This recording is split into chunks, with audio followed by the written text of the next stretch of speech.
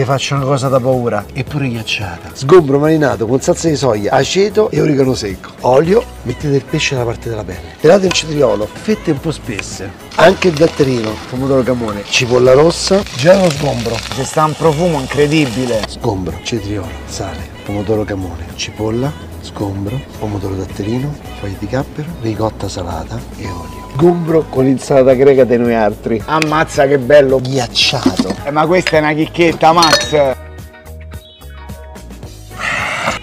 Vabbè dai, mi sa che in Paloma così non me lo sono mai bevuto. A tequila quanto famo? Max, fai te.